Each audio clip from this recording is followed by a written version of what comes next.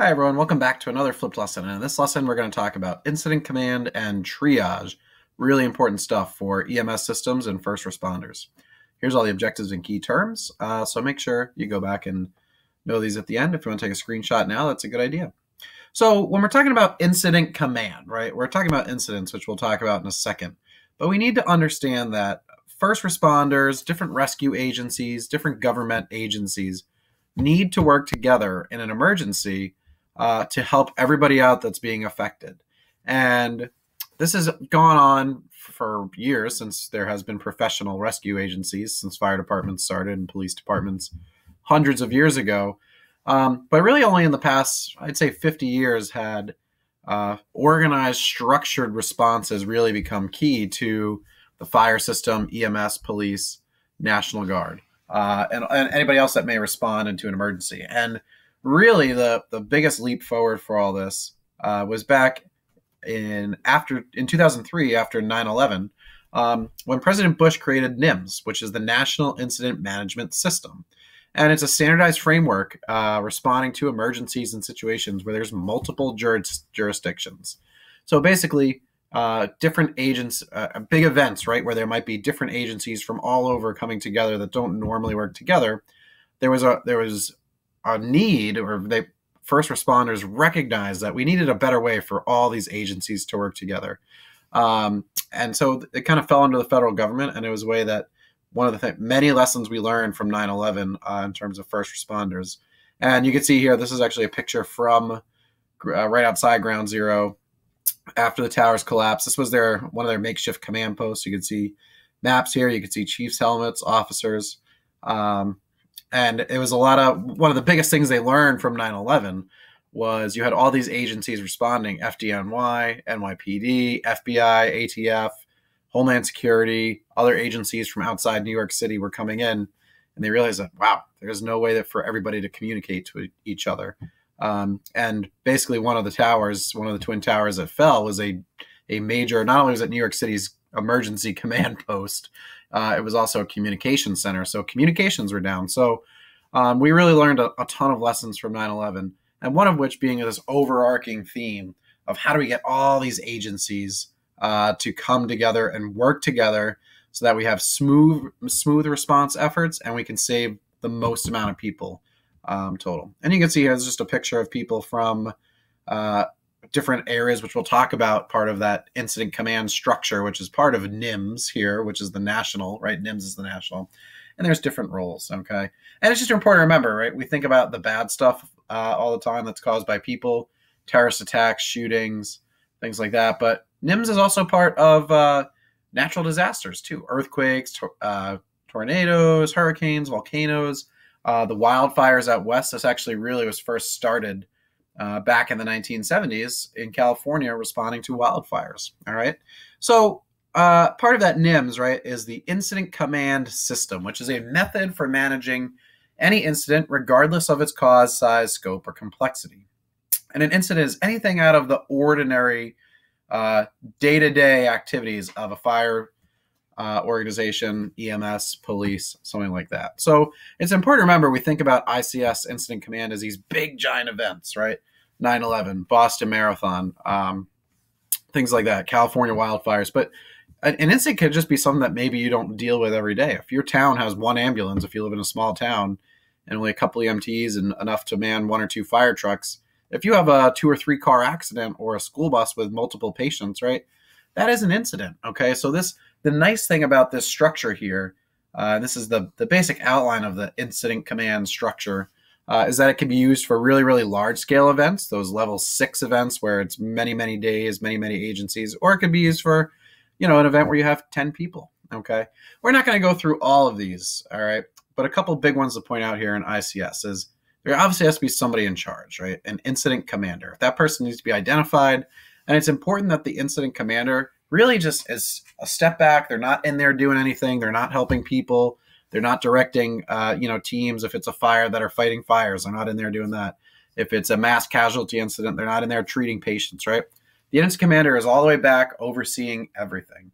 And there's a couple different sections that fall under them, right? The operations section, the planning section, logistics, and finance and administration. So through many, many years of doing this, and part of that NIM system that came out, they really recognize these 4 areas as part of incident command, which are key to a successful operation, whether it's a fire, multi-person accident, or a terrorist attack, natural disaster, anything, right? So the operations section, and you could read through all the different titles here, and the incident commander has the ability to make different titles too, depending on the situation, right? But these are the people that are literally carrying out the operation. So in Boston, right, in the Boston Marathon bombing, right, those operations people were in charge of doing the triage, treating the patients, moving people around, right? We had different task force, different strike teams that did stuff, and different supervisors overseeing them. Okay, so the operations is what gets it done. The planning is really, really important for those longer term events, multi-day, multi-week, multi-month incidents where there's lots of resources, right? Because if you think about it, if we have 200 firefighters showing up to a scene, well, what do we need for those firefighters? We need water, we need food, we need shelter, we need relief, we need places for them to go. Lots and lots of planning that go into this. So there's a planning section chief. The next person is a logistics section chief, right? Kind of help go along with that planner, right? Going, I would say they work together in planning, but figuring out the logistics of how are we actually going to do this, right? How are we going to build stuff out? What buildings are we going to need to use? Where are people going to go? That's the logistics section chief. And then finally, the finance or admin, because everything we do costs money. People need to get paid. People need to get reimbursed. People that are affected need to get support from the government. And you hear all the times about natural disasters, how much it costs. Well, this finance admin person here is really, really key in kind of totaling up costs. All right. So everybody is overseen by the incident commander. You have 4 different sections down here, areas where things are carried out. And then you see some of these other people that are at the top above these 4 people that get stuff done, right? The public information officer is, if you could guess from the title, somebody that speaks to the press. And this is especially during incidents where people want information, terrorist attacks, school shootings, things like that.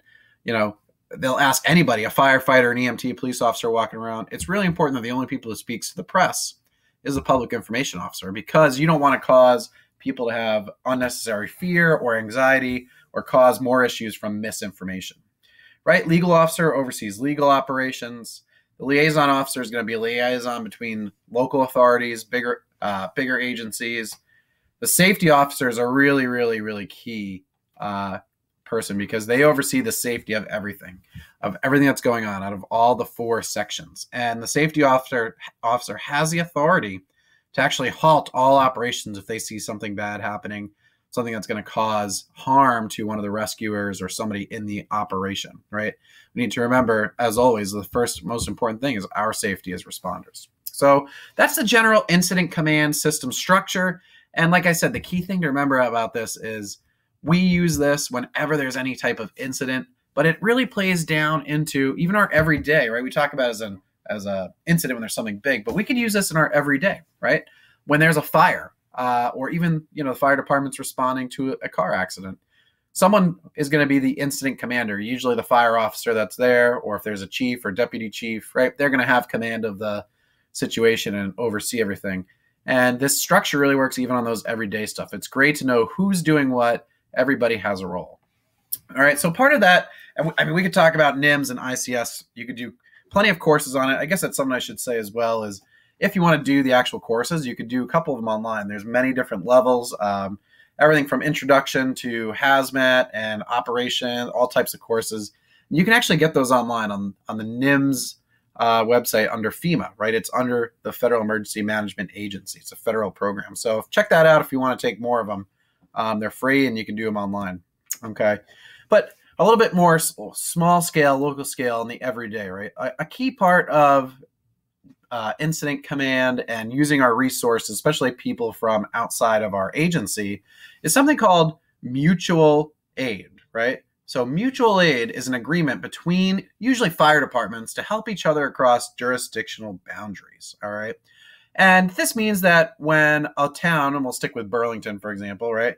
When they have a bunch of calls and they're out and there's nobody left, well, what if somebody calls 911 because, their loved one's is in cardiac arrest? Does that mean they have to wait until Burlington's cleared up from all its other incidents going on?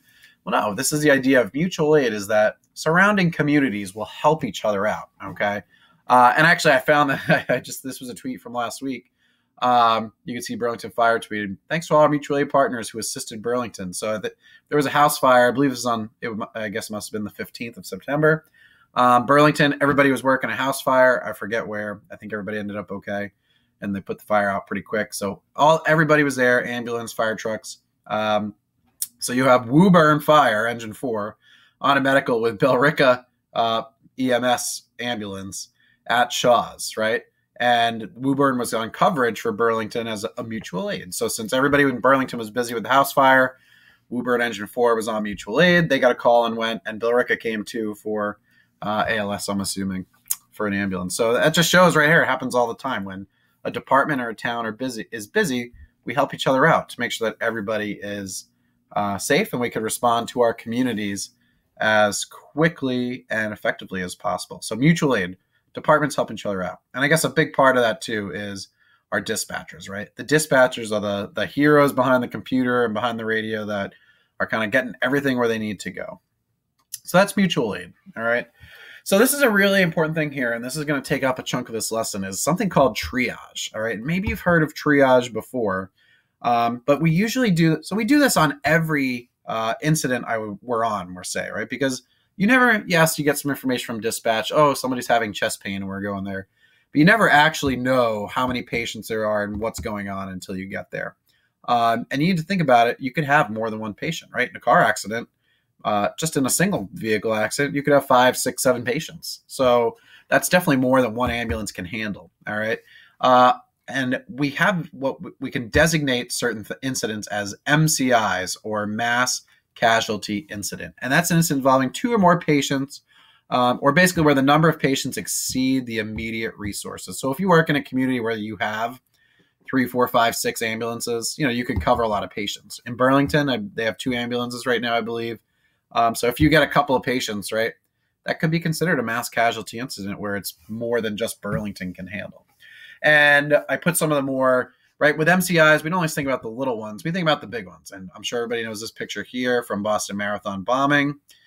This picture here is actually from Sandy Hook in Connecticut, which was a terrible, terrible school shooting. But again, a mass casualty incident. And this was a more recent one. I don't know if you know this. This was in Beirut, there was a giant explosion. I believe it was like a firework factory, or not fireworks. Chemicals were being stored. I think it was like fertilizers and stuff like that. Huge, huge explosion. So not only did you have tons of building collapses and fires, you had tons of people injured. So these are all real MCIs, right? Multiple casualty incidents. And it's really important, and this is one of the really tougher things that hopefully you never have to do as a first responder. But you need to be prepared, you need to be prepared to triage, right? You need to understand that in a certain incidents, not everybody may be able to survive, okay? And not everybody may be able to get for us to save them. It's a tough call to make, but we need to be prepared. If you have 100 patients and you could really help 80 of them survive, if you focus on the 80 that need it and 20 pass away, is that better than trying to help the 3 people that are really, really critically injured and probably aren't going to make it, but now other people suffer? So it's that close, it's a real difficult process, but there's an organized way to do it. And we call that triage, right? It's a process of prioritizing patients for treatment and transport based on certain criteria. So, and just to talk about triage, right now, in this lesson, we're talking about it in terms of a mass casualty incident.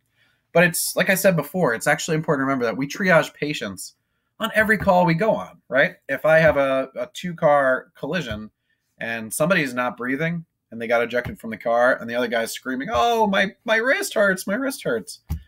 Right there is a pretty clear triage. The guy who's not breathing and got ejected out of the car is probably a more serious patient. So triaging is a good skill to have whenever we see multiple patients on every call. But in this sense, we're going to talk about it on an MCI level, a mass casualty incident, okay? So there used to be 4, there's actually 5 now, and this picture doesn't get into it, but a couple slides later, right? So there's 4 common triage casualties, okay? And I'm sure you could guess the the pictures here, right? But red, and we actually classify them as colors, right? Because it's much easier if we have an area, let's say there's 20 patients all over the ground after like an explosion. It's much easier to identify people based on color than whatever the wording of the sign that we put around them is, okay? So our red patients are our immediate, right? Are the ones that are critically injured, okay? If they are not attended to very quickly, they're going to die, all right? Things like chest wounds, shock, open fractures, burns, bleeding, really, really serious stuff would be the immediate. The yellows are the delayed, which are kind of in the middle, all right? They could end up going into the red category, but they're stable at the moment. They're not going to die relatively quickly. So abdominal wounds, central nervous system, brain, head injuries, right? Eye injuries, broken bones. Okay, maybe they can't get up and walk because both their legs are broken, but they're not bleeding out. Okay, that would be your yellows, and then your greens are your minimal, right? Minor burns, minor fracture, laceration. We often call these the walking wounded, and the reason we call them the walking, not the walking dead, the walking wounded, is because normally these people can walk. They may be hurt, they may be injured, but they can walk, and that's something that's going to be key for us to use, and we'll talk about that in a minute.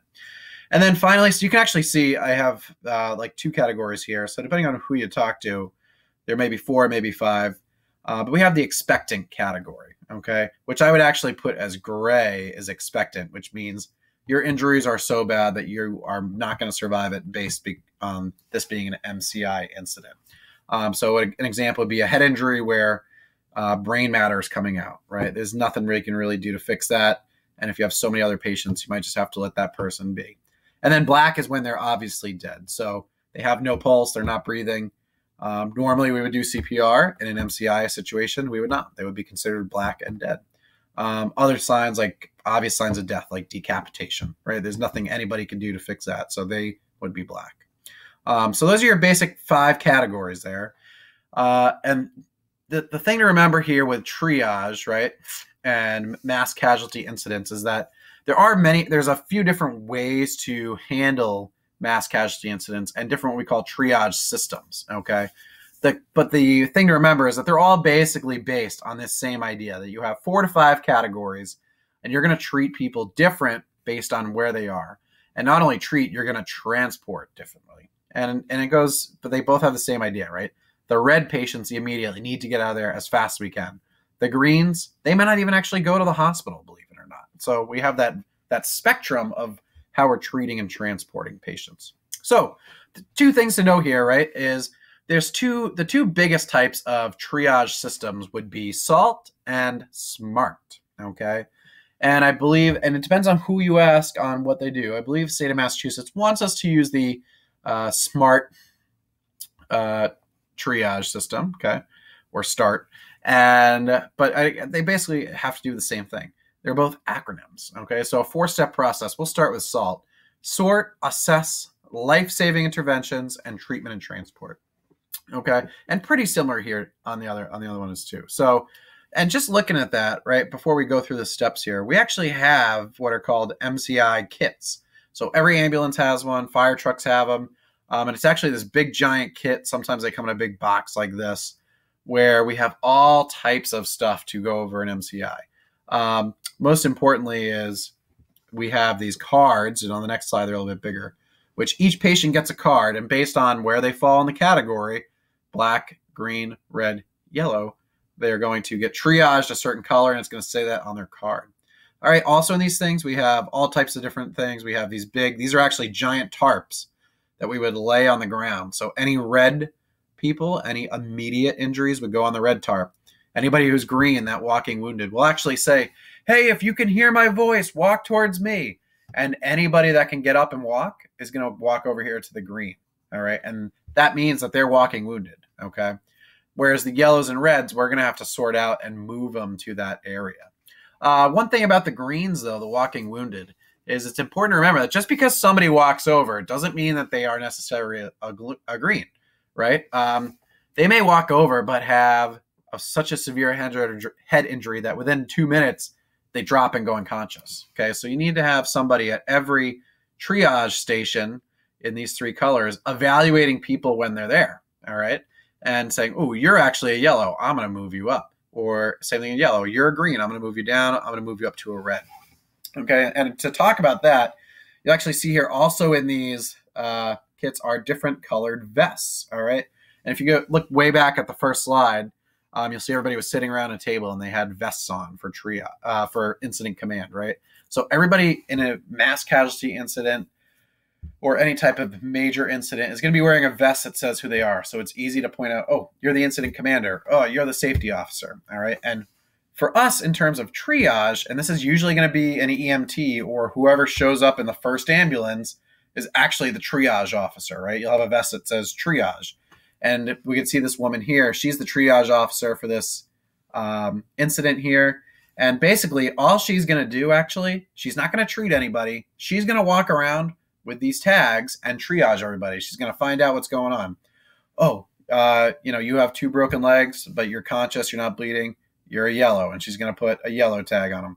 Oh, you are not breathing, you don't have a pulse, you're dead. You're black, you're expectant. Oh, you have an amputated leg, let me put a tourniquet on, you're going to be red. Okay, so the triage officer does that. And that kind of speaks to both these systems here, right? So the assess, the life-saving interventions doesn't mean we're going to do everything to treat these patients. We're going to do things like insert an oral airway, right, to hold the airway open. We're going to put a tourniquet on. We're going to put a chest seal in if they have a sucking chest wound. So basic life-saving stuff is what the triage officer does. And then eventually, when more EMTs show up, more firefighters, first responders, whoever, right, they are going to do the treatment and transport. So we'll have them stationed at the different areas. They're going to start to treat the injuries and transport, starting with the red immediate patients. Okay, so it's really it's scary, but practicing triage and mass casualty incidents is something we do at least once a year in EMS within our agencies and fire departments, because it's really important to have these skills, because God forbid there were ever an emergency where you had a mass casualty incident. We want to be prepared to be able to do it and not have to think about it. So it's important to practice setting up that incident command, practice having an incident commander, practice having a triage officer, practice triaging patients, and then having everybody else, the other first responders who are going to come in and treat and transport based on what the triage officer said, come in and do that. And it's really important to practice that so we know our skills. Okay. Let's see here. Oh, excuse me. So just a little bit more of that. So these are those cards blown up here, and they're pretty cool. They have room for vitals. They have room for respirations, patient's information. And these bottom pieces here are actually rip-offs. Okay. So if the person's green, you put this over them like a necklace and they walk over to the green. Somebody's yellow, maybe they can't move. They have those broken legs. You're going to rip the green off from the bottom. So you would just tear this green off, and then it would be yellow. Same thing. If they're red, you tear the yellow and green off, then they'd be red. And if they're deceased, you tear everything off, just leave it on them. They are deceased. And you can see here some of the different areas, right? So red, no peripheral pulses like in your hands or feet, don't obey commands, having trouble breathing, major bleeding. Gray, like we said, most likely going to die, so they would be deceased, right, or expectant. Brain matter showing 90% burns, major life-threatening stuff we can't fix. Yellow, broken bones, burns. And then green, that walking wounded. All right, and obviously black is deceased. So those are your basic areas. And oops, we already had that. And that's it. All right, so I know that was a lot in this video, but really, really important topic to be able to talk about triage and incident command and how that all works. Because as first responders, we need to be prepared to know how the incident command system works, know how something like NIMS works on a national or a multi-state agency level, so that when we have these emergencies, we could jump right in. We could be assigned our role. Oh, we're the triage officer, we're the safety officer, we're the treatment team, we're on strike force 1 or task force 1 or a strike team, and we know how to fall in. So really important stuff. Make sure you go back and know any of the vocab words we went over, the main objectives, and be prepared for class. So stay tuned. Make sure you like and subscribe, and we'll see you on the next one.